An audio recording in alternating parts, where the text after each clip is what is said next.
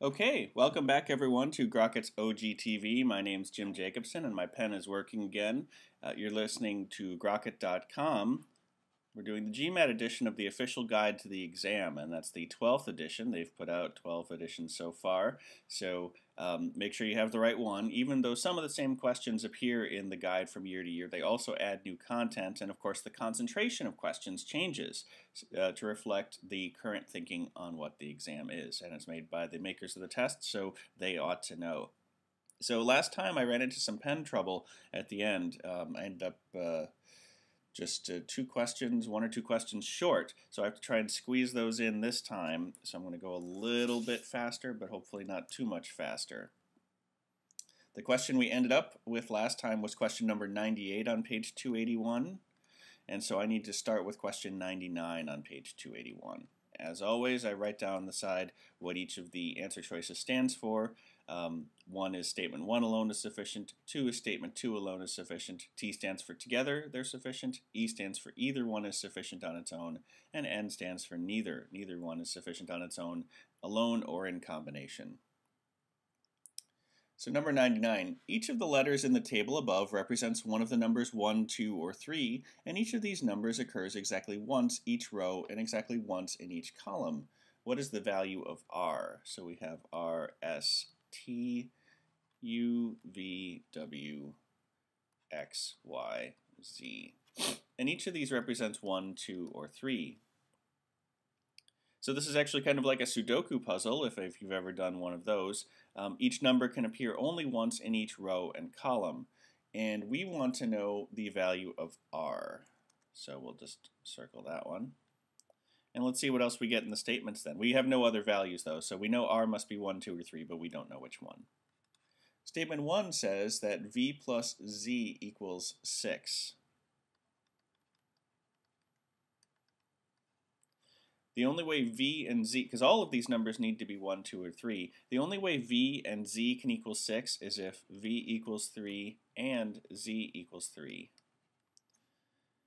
So if Z equals 3 and V equals 3, we now have a 3 in this column and in this row. We have a 3 in this column and in this row. Basically, leaving the only other place a 3 can be being right where R is, so R equals 3. So this one is sufficient to tell us, yes, R equals 3, so we can cross off statement 2 on its own, as well as the two statements that require statement 1 to be insufficient. Statement 2 tells us that S plus T plus U plus X equals 6. So that's S plus T, let's put boxes around them. S plus T plus U plus X equals 6. And basically this amounts to something very similar. Every single row and column, every row, every column has a 1, a 2, and a 3. 1 plus 2 plus 3 equals 6. So basically what this tells us is that S plus T equals 3 and U plus X equals 3, because again we can't use a 3 and a 1. If we use a 3 in any one of these places, the only way we can get this total to equal total to equal 6 is if we use 1 more than once, which causes us problems then for the value for R, which would then cause us to choose something other than 3 for R, which is not possible by the rules of the set. So this tells us that S and T are 1 and 2, or 2 and 1. 1 and 2, or 2 and 1. U and X are 1 and 2, or 2 and 1. And once again, R equals 3. Statement 2 is also sufficient, so we can cross off A and circle D with confidence. On to number 100, where I think we should have finished off last time. So page 281, question 100.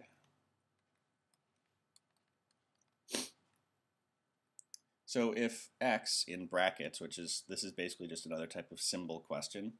So if doing this thing, this operation to x, denotes the greatest integer less than or equal to x, is doing that to x equal to 0?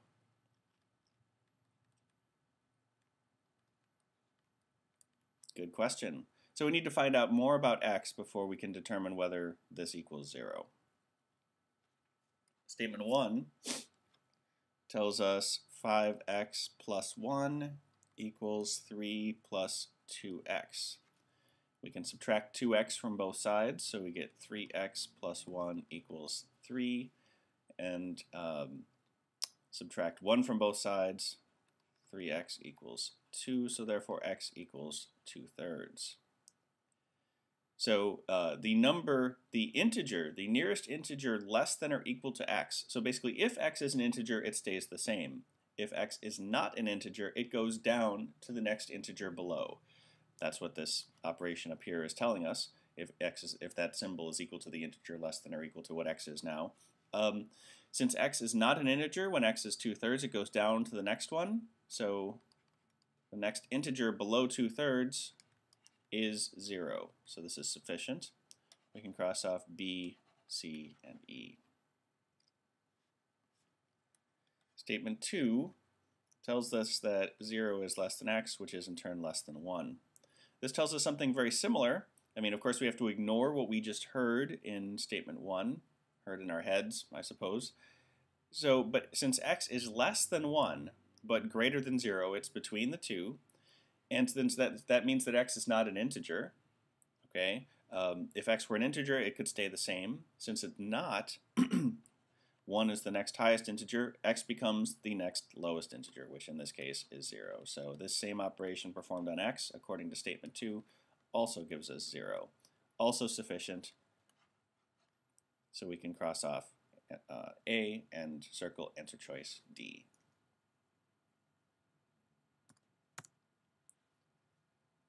Page 281, question number 101.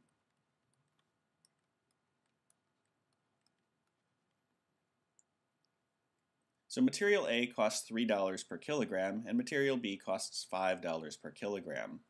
If 10 kilograms of material K consists of X kilograms of material A and Y kilograms of material B, is X greater than Y? So A is $3 per kilogram. B is, why do I keep doing that? $5 per kilogram, and then there is X amount of A and Y amount of B. Is X greater than Y in K? We also know from the original, I'm going to erase this stuff because it looks sloppy and confusing. Okay. So we also know that 10 kilograms of material K have been purchased. So the amount of X and the amount of Y add up to 10. So in order for X to be greater than Y, X has to be more than half of 10. So really what this is asking is X greater than 5? If X is 5, X and Y are equal, and the answer is no. If X is less than 5, X is less than Y, and the answer is no. Only if X is greater than 5 is X greater than Y, because the two of them together equal 10. Let's look at the statements. So the first one says Y is greater than 4. That alone isn't enough for us to determine sufficiency. Because, for example, X could equal 5. X and Y could be equal. So Y being greater than 4, if Y equals 5, then X equals 5. But X is not greater than Y. Otherwise, we could say, Y equals, well, 6. Anyway. And then X equals 4. Anyway, we don't have enough to determine whether X is greater than Y. We just know that X is either equal or less in statement 1. So statement 1 is insufficient. We can cross off A as well as E, or D, which is E. Okay, E for either. Statement 2, the cost of the 10 kilograms of material K is less than $40. So we can use some of those cost numbers to see what this ends up being. 3 times the number of kilograms at X plus 5 times the number of kilograms at Y is less than 40. We also know that X equals, do we want to use X equals? I think we want to use Y equals. Y equals 10 minus X, because X plus Y equals 10. We can subtract an X from both sides. Y equals 10 minus X, and we can substitute this equation into our new one from statement 2. So 3X plus 5 times this value for Y is less than 40. We multiply it out. 3X plus 50 minus 5X is less than 40. We want to subtract 40 from each side and add 5x to each side. So 3x plus 10 is less than 5x. We want to subtract 3x from both sides and then just kind of switch the direction. 2x is greater than 10. X is greater than 5. Which, from our original figuring, the only way X is greater than Y, since the two of them add up to 10, is if X itself is greater than 5. And that's what statement 2 tells us. So statement 2 is sufficient. We can circle B and cross off C and E. Obviously, on the real test, you don't need to cross off the other answer choices that you are eliminating when you have found the correct answer.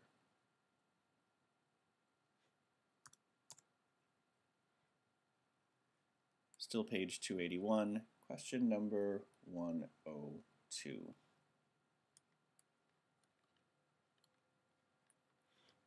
While on a straight road, car X and car Y are traveling at different constant rates.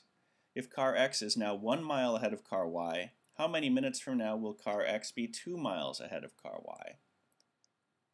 So they're traveling at constant rates, car X is ahead. We are assuming that car X is going faster than car Y. We need to know how much faster than car Y it is going to determine when it reaches another mile ahead. So we don't really have any other information other than that it's 1 mile ahead now. So car X, statement 1 says car X is traveling at 50 miles per hour and car Y is traveling at 40 miles per hour. So that means that car X is 10 miles per hour faster.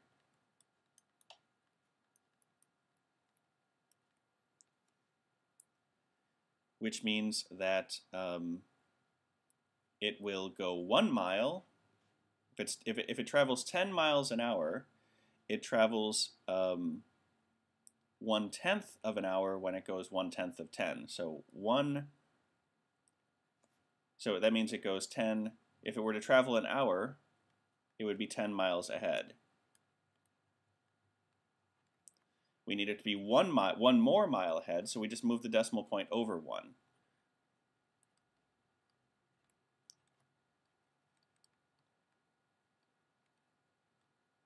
The amount of time required for it to be 1 mile ahead is 1/10 of what it would require for it to be 10 miles ahead.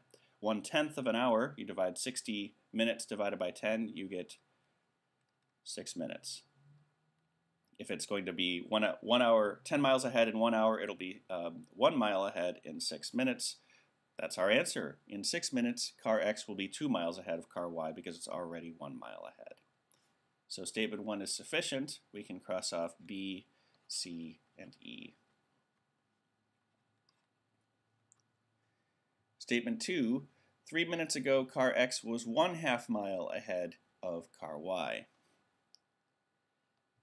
So 3 minutes ago, in 3 minutes, it has gone 1/2 mile, because 3 minutes ago, it was 1/2 mile ahead, and now it's 1 mile ahead. So if it goes 3 minutes, 1/2 mile. We want to know how long that means it takes 6 minutes to go 1 mile.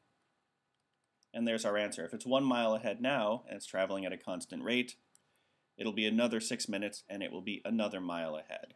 So this one is also sufficient. We can cross off A and identify D as the correct answer.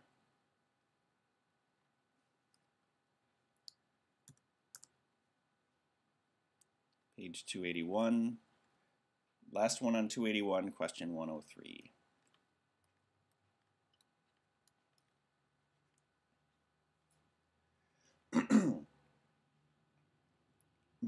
If a certain animated cartoon consists of a total of 17,280 frames on film, how many minutes will it take to run the cartoon?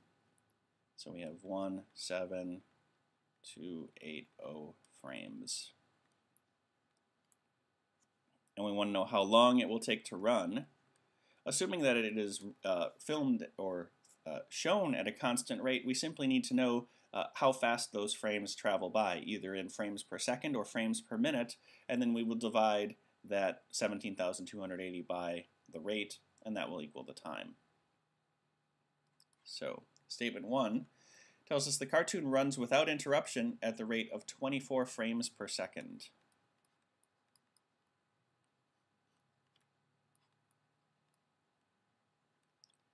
So to figure out how long that would take, we would just multiply, or divide, that 17,280 times 24 frames per second, and then divide it also by 60 seconds per minute. That equals the number of minutes. We don't have to do the math, we just have to know that we could do the math. It's purely arithmetic, so that statement is sufficient. It's not B, C, or E. That's an M for frames per second. Statement 2. It takes 6 times as long to run the cartoon as it takes to rewind the film, and it takes a total of 14 minutes to do both. So if we let R equal the speed of rewinding,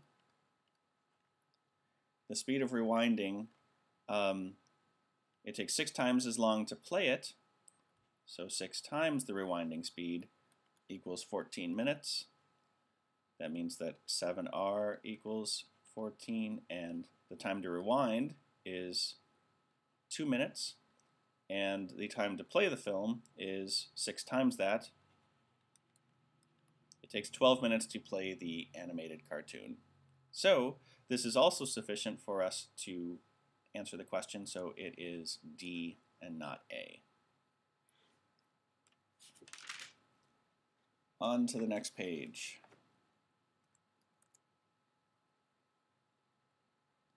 So 282, question number 104.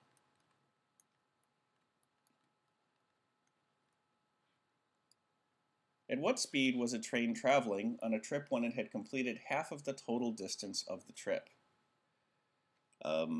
So this is instantaneous speed. We're looking for how fast was the train traveling at a particular point. So how fast was it going when it was halfway? That's a little bit tougher to tell, but let's see if the statements give us what we need. Let's write that down. How fast halfway?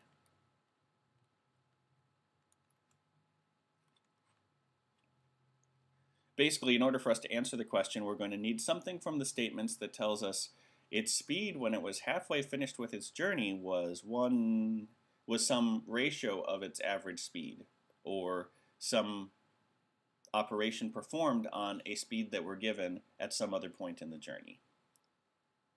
So statement 1 tells us the trip was 460 miles long and took 4 hours to complete. 460 miles divided by 4 hours equals 115 miles per hour. However, that's the average speed, not how fast it was actually going at halfway. It could have been going much slower in the first quarter of the journey and then sped up 1/4 of the way through for the middle half and then slowed down for the last. It could have been going at constant speed the whole way. without knowing what the actual speeds were that led to this, average speed of 115 miles per hour. We don't know how fast it was actually going halfway through, so this is insufficient. It's not A, and it's not D. Statement 2, the train traveled at an average rate of 115 miles per hour. Wow, well, tell me something I didn't know. We also know that the average speed was 115 miles per hour, which we just figured out. And so that's clearly not sufficient because that's the average speed. Remember, things that are higher and lower than the average can go into making an average. So it's not going to be B. In conjunction, the two statements tell us exactly the same thing. We really would have needed the speed halfway.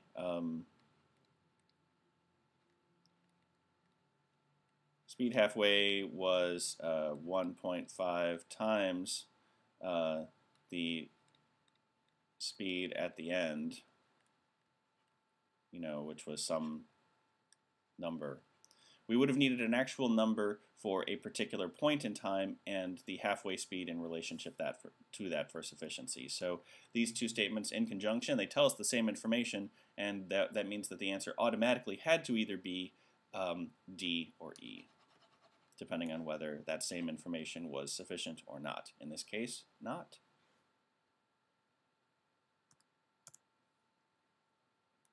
.282, number 105.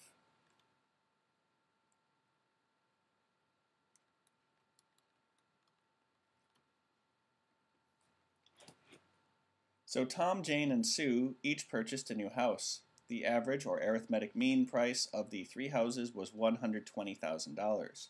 What was the median price of the three houses?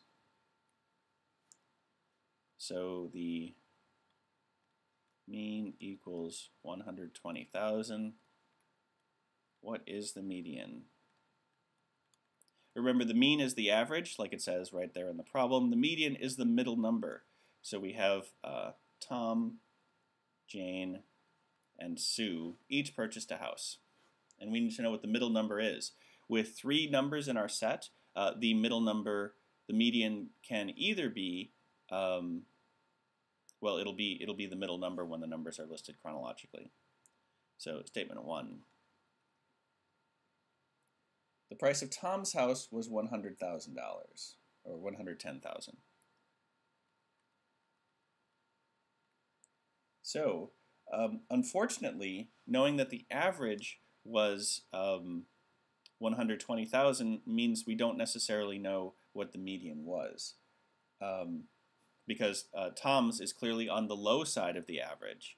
So the median does not necessarily have to have equaled the average. It could be that another one was 120,000, or sorry, it couldn't be actually.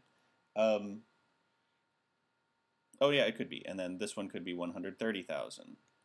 We have one 10,000 above the average and one 10,000 below. It could have just as easily been 110,000, 123,000, and 127,000. So again, the median is this one here, and since it depends on what we set as our two other houses, statement 1 is not going to be sufficient, because again, what the median is depends on what we have. So it's not A, and it's not D. Statement 2 tells us that Jane's house was 120,000. Now Jane's actually equals the mean. So the other houses, oh, I actually wrote these in the right order. That works out well. So Jane equals 120,000. And if Jane's house is the mean, that really only gives us two options. It means that either Sue and Tom each also got $120,000 houses, which preserves the average as what's stated in the problem, or whatever theirs were, whatever these are the same distance from 120,000. because the average of 120,000 needs to be preserved. For every, let's just assume Sue's was the more expensive, however much hers is more than 120,000, Tom's needs to be less. Otherwise the average, the mean, like it says in the problem, won't stay 120,000. Because theirs are the same distance, or if theirs are the same, in either case, 120,000 remains the median of the set. So this is enough to tell us that Jane's price of 120,000, which is the mean, is also the median. So it's not C and it's not E. Statement 2 alone is sufficient. 282, number 106.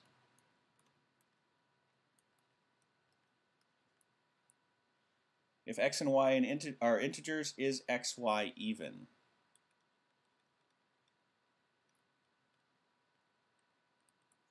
Remember that an even number times anything, any integer, equals an even number. So is xy even? If x or y is even, then yes. Only if x and y are both odd is the answer no.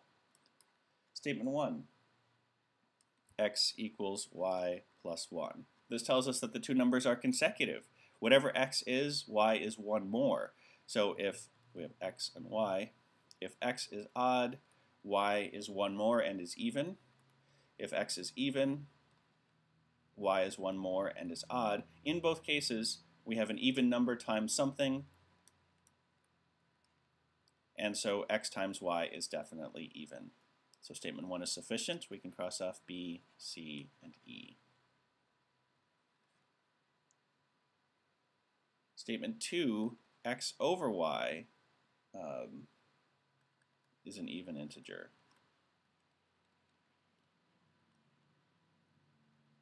So this one's a little bit trickier. That means that x divided by y equals something even. And remember that an even number is 2 times something. That's what makes it even. So we can actually fill in this value. So x over y equals 2 times, we'll call s something.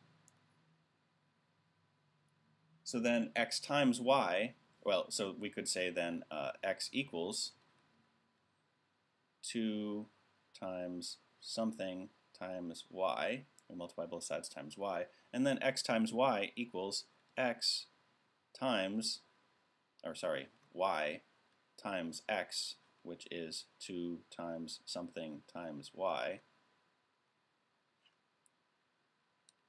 And since we have a 2 in here, that's an even number times anything gives us an even number. This something also has to be an integer, so this is, 2 times y squared times something. But it doesn't really matter what this ends up equaling.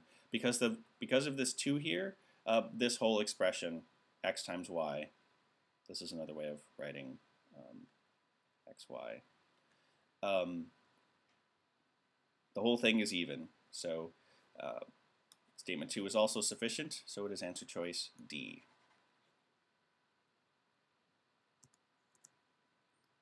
Still page 282, question number 107.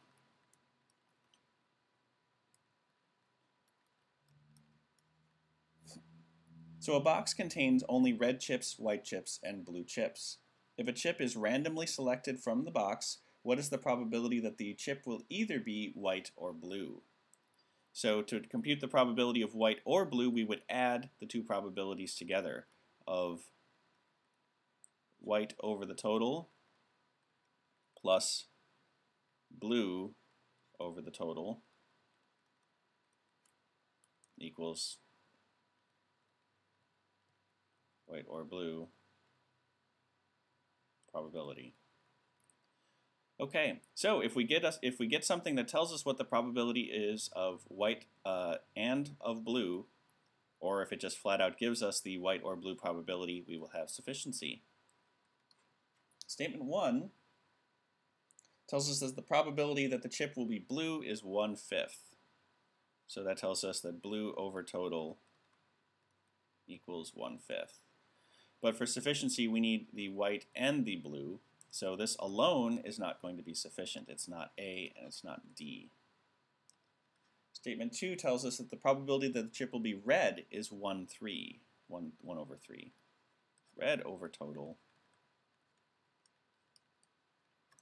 is 1/3. So this is a little bit of a trick here because there are only 3 types of chips in this box. So if the probability of getting a red is 1 out of 3, the probability of not red equals 2 out of 3, because the probability of what you want, red out of the total, and the probability of what you don't want, not red, those need to add together to be 1. So 1/3 plus 2/3 equals 1. In this particular case, though, not red equals the probability of white or blue, because there's only the 3 colors in the box. So this one, by giving us the probability of what we didn't want to happen, it inadvertently gave us the probability of what we did want to happen. White or blue has a 2 in 3 chance of happening if red has a 1 in 3 chance. Statement 2 is sufficient. It is answer choice B.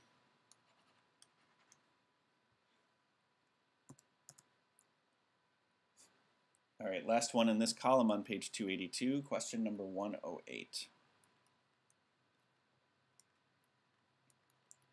I'm obviously rushing a little bit, both to get those extra questions done and because the question after this one is complicated. So, question number 108. If the successive tick marks shown on the number line above are equally spaced, and if x and y are the numbers designated the endpoints of intervals as shown, what is the value of x? So we have a number line.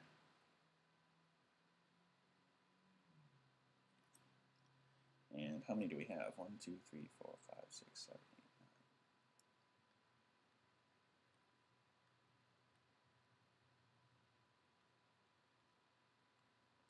So this one's 0. And then 1, 2, 3, we have x. That's an x. And then 1, 2, 3, 4, we have y. Okay. So we need to know basically what is the value of y. Y equals, who knows? Let's look at the statements. Statement 1 tells us that x equals 1/2, which is useful because that allows us to figure out what each of these intervals, each of these marks on the number line represents. X is 3 marks, 1, 2, 3 distances from 0, and that equals 1/2. So if we divide x's distance from 0 is 1/2, and we divide that by 3, we can figure out what each of these marks will be. Dividing by 3 is the same thing as multiplying times its reciprocal, which equals 1/2 times 1/3.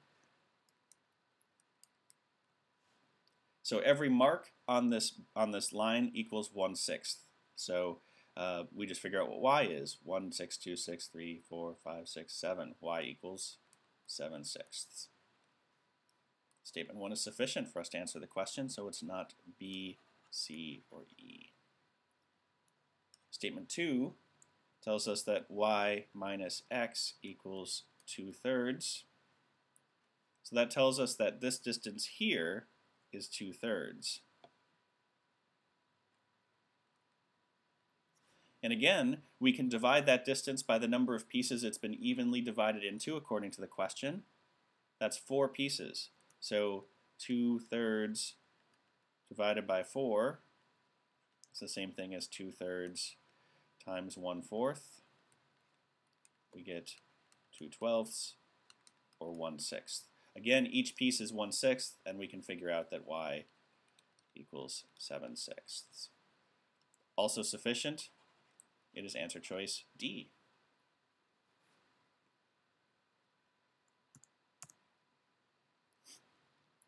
Okay, so still page 282, question number 109.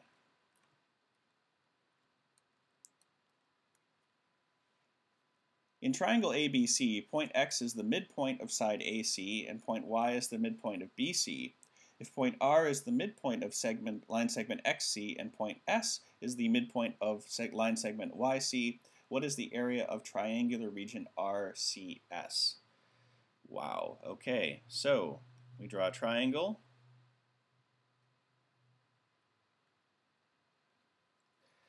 And we can make it A, B, C.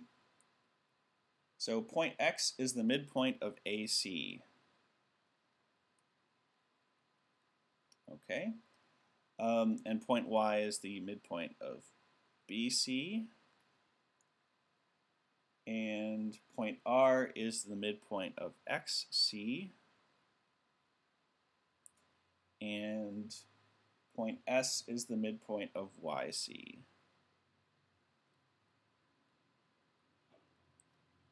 They want to know what the area of triangle RCS is.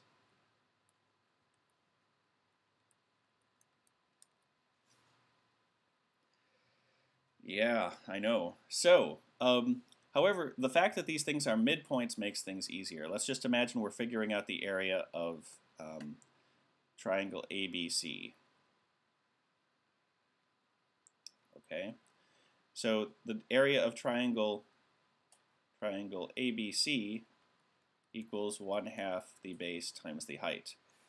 So if we knew the value of AC and the value of whatever the height is, that would be that. So what we're actually after is the base times the height of angle RCS. So we know that the base, we do know the base in terms of the value of the larger triangle. So because x times c is 1/2 of the base, r times c being the midpoint of the midpoint thing, RC is 1/4 of the base. We also know that that each of these triangles, if we were to draw another one here, that these are all proportional. So in going halfway down this line here, we've reduced the height by half. So B to Y is 1/2 of the height of the triangle. Y to C is the other half. So therefore, S to C is 1/4 of the height of the triangle. So the area of RCS is 1/2 of 1/4 of the base times 1/4 of the height of the big triangle ABC.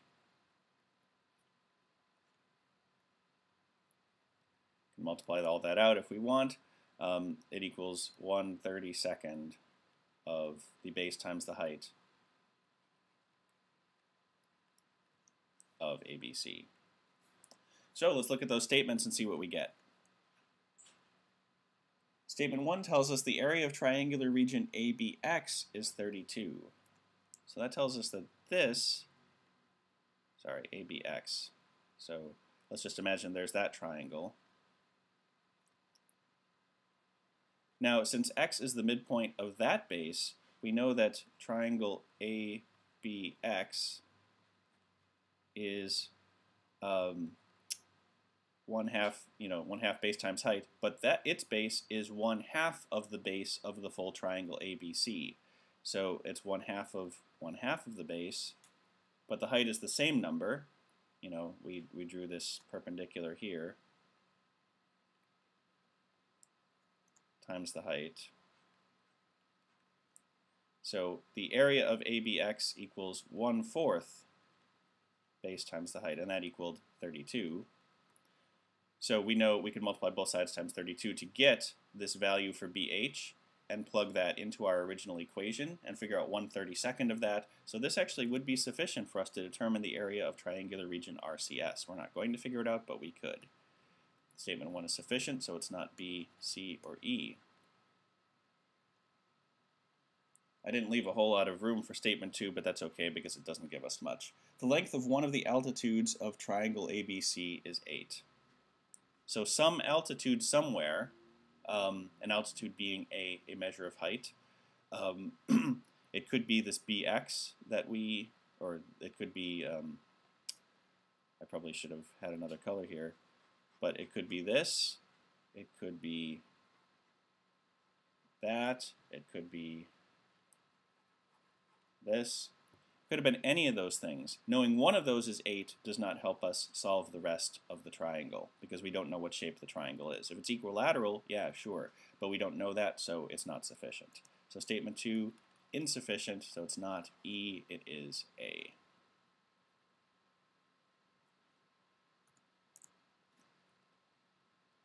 Still page 282. Actually, we're not going to get off page 282. Question number 110. The product of the units digit, the tens digit, and the hundreds digit of the positive integer m is 96. What is the units digit of m?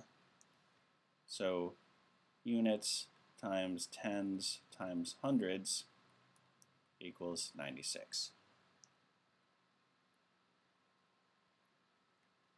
So that tells us everything that we know so far. So statement 1 tells us that m is odd.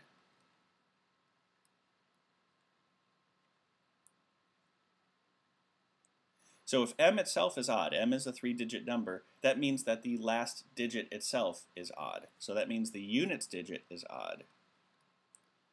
And the units digit has to be a factor of 96.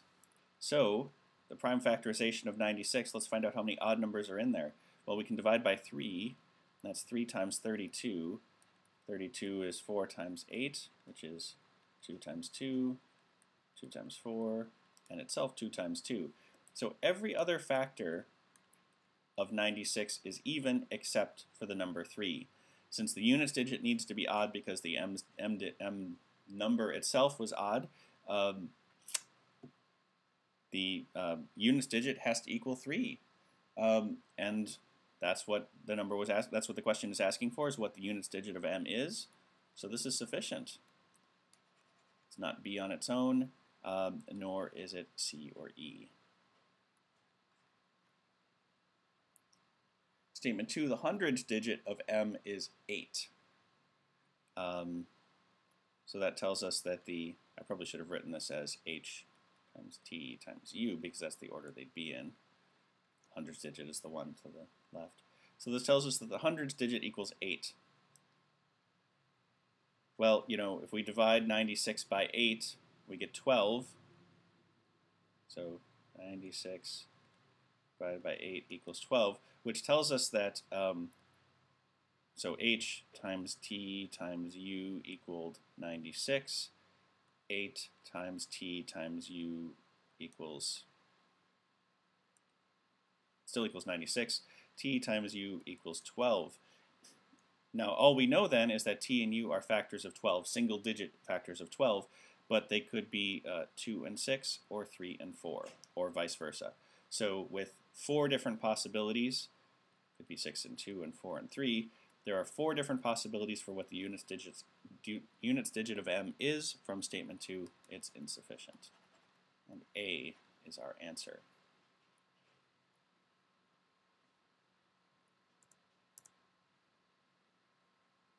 Number 111, 282, number 111.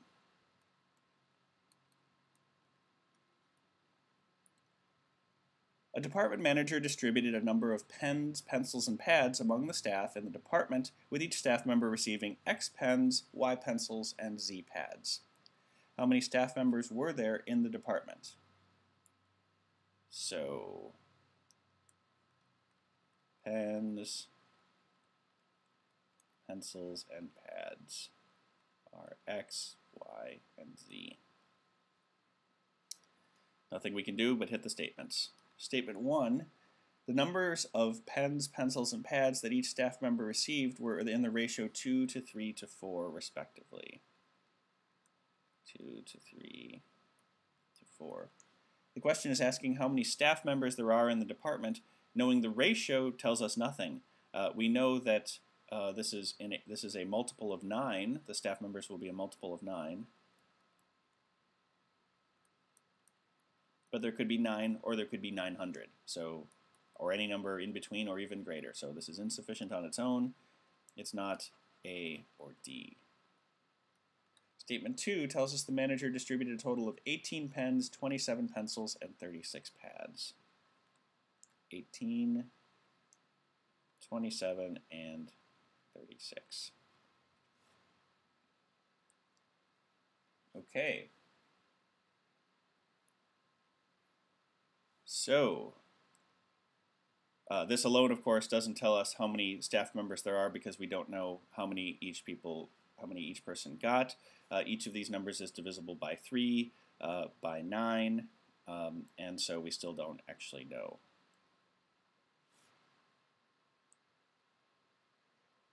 Also, then, so this one's not sufficient on its own. So it's not B.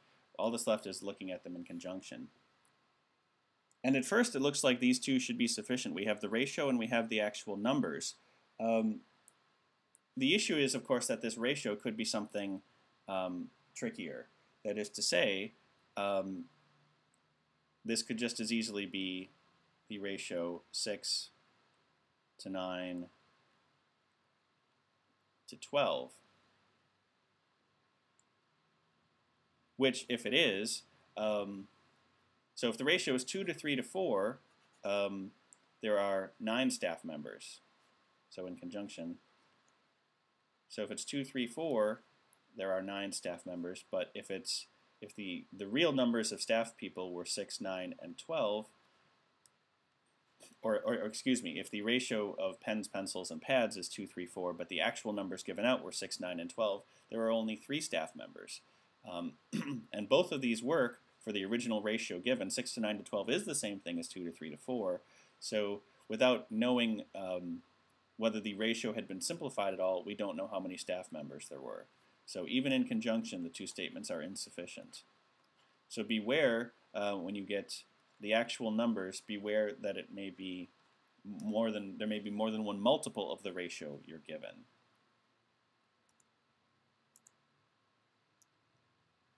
Okay, 2 more problems. I think we can make it. 282, question number 112.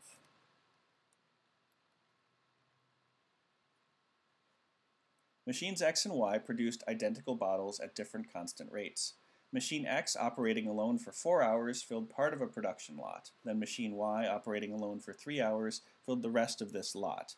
How many hours would it have taken Machine X operating alone to fill the entire production lot? Okay, so we do know that 4 times Machine X's rate, 4 hours at Machine X's rate plus 3 hours at Machine Y's rate equaled the production lot and we're trying to figure out what X would have been doing on its own. So X's rate times some mystery time. So doing X, this is the whole thing, X doing the whole thing at its own rate at some time that we don't know, and then this is what actually happened with X and Y, both doing it. But beyond that, we don't really have anything. Statement 1 tells us that Machine X produced 30 bottles per minute. So X equals 30 per minute. And so that means it produced 1,800 per hour, which is nice. And we could figure out how many that is over 4 hours, but there's no Y in this one. So without knowing how much Y did in its time, we don't know how much more X would have had to do. So this one's insufficient on its own. It's not A, and it's not D. Statement 2. Machine X produced twice as many bottles in 4 hours as Machine Y produced in 3 hours. Right. So, we know that, let's see, how should we do this? So 4 hours at X's rate equaled twice the amount that Y produced in its 3 hours. So 4x equals 6y, x equals 4/6 y, therefore x equals 2/3 y. Oh, haha, 6/4. Wow. That makes the math totally different. All right, so x equals 6/4 y, and therefore x equals 3/2 of y. Which also, the converse of that is y equals 2/3 of x. From there, we can actually figure out the rest of the equation. So using our original equation from the beginning, so we could say, we can use either one. We're solving for t, so it doesn't matter which one we do. Let's use this guy. X equals 3/2 y. So 4 times 3/2 y plus 3y equals, and again, x is 3/2 y, 3/2 y times t. So we have 12/2 y plus, well, we can do 6/2 y equals 3/2 y times t. Multiply everything by 2.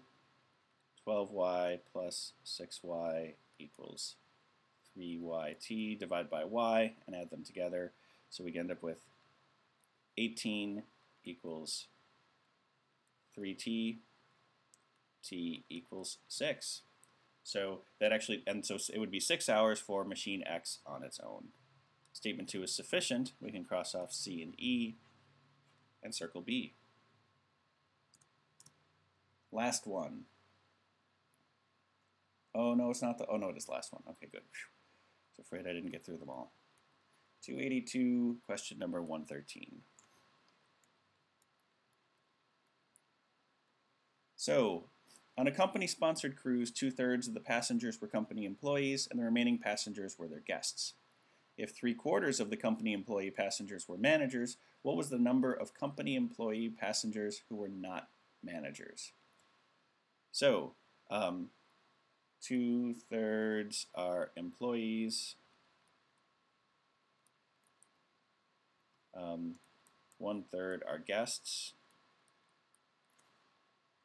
and 3/4 of the company employees, so 3/4 of the 2/3 are managers, so that's 6/12, or 1/2 are managers. And this is of the total population. And then the question is, what was the number of company employee passengers who were not managers?